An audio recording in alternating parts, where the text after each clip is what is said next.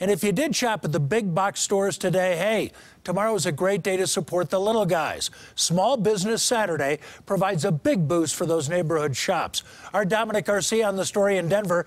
Dom, what a great chance to discover what these local businesses have to offer. Yeah, Jim, you know, maybe one of those places you've driven by 1,000 times and says, I've always wanted to check that place out. Take a local joint like Wax Trax.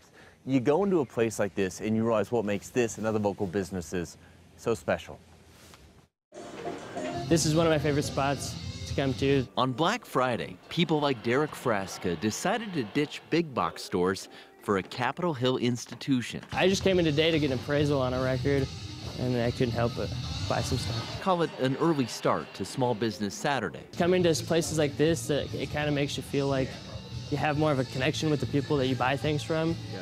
And it's a little more special, I feel like, than ordering a record off Amazon. It's patrons like this that have kept Wax Trax in business for 41 years. And this Small Business Saturday, Coloradans are encouraged to check out locally owned shops. People that shopped here from the day one till still coming. When people shop at big box stores, that money can go out of state.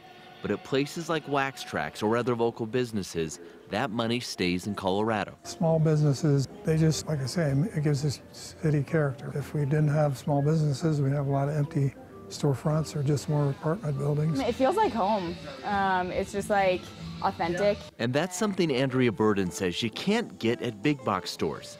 It's why she chooses locally owned over online. I like supporting the local businesses, and Amazon's big enough as it is, so it's convenient, yeah, but there's like a hidden magic in like coming here. So Small Business Saturday is, of course, tomorrow. So go check out that place you've always wanted to swing by. You're helping keep places like Wax Trax, local businesses, in business. In Denver, Dominic Garcia, covering Colorado First.